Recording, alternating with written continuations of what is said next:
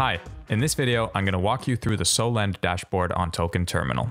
Solend is a non-custodial lending protocol built on Solana, and the first Solana-based application to be listed on Token Terminal. On Solend, lenders deposit funds into the protocol and receive interest payments from borrowers.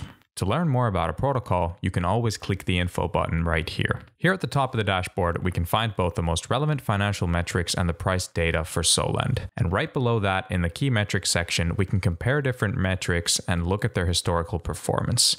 Now, please note that the current data for Solend starts from March 9th, and we're working on adding the complete historical data set as soon as possible. Solend's total revenue consists of loan origination fees and interest fees. As of March 17th, Solend is generating just under $62,000 in total revenue. And borrowing volume, so outstanding loans, are sitting at a bit over $350 million. And the total value locked, so the value of assets supplied minus assets borrowed, is sitting at just under $624 million. In general, the key metrics chart is great for analyzing the relation between any of these metrics.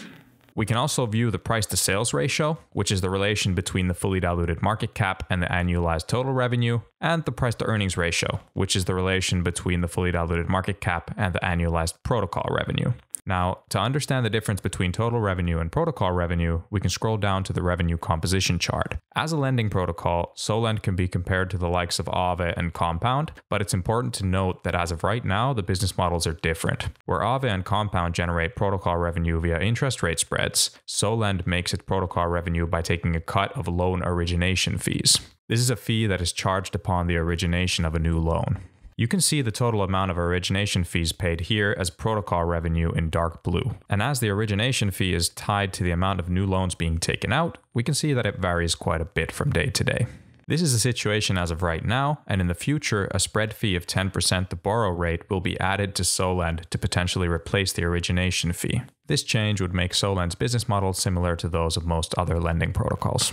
Supply-side revenue, on the other hand, is made up of the interest fees paid by borrowers, which are paid entirely to supply-side participants. Moving on to the composition chart, we can analyze which assets are being borrowed on Solend. We can, for example, see that Solana is the second most borrowed asset and that stablecoins make up the majority of borrowing volume.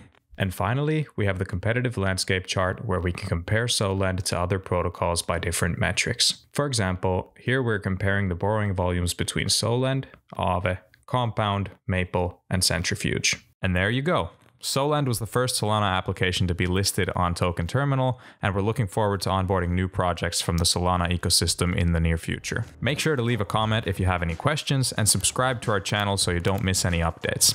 See you next time.